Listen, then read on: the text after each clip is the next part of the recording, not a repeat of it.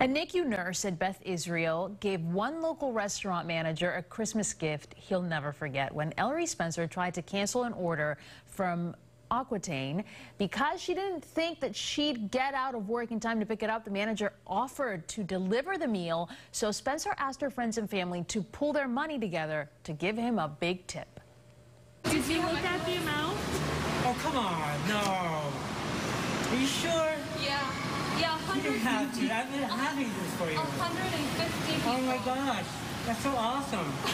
Thank you so much. I'm gonna go try that. I'm crying all day about it. I'm so glad I'm That is so amazing. The manager later posted a message online saying that when he first glanced at the check, he missed the zero. The total, $2,700. Wow.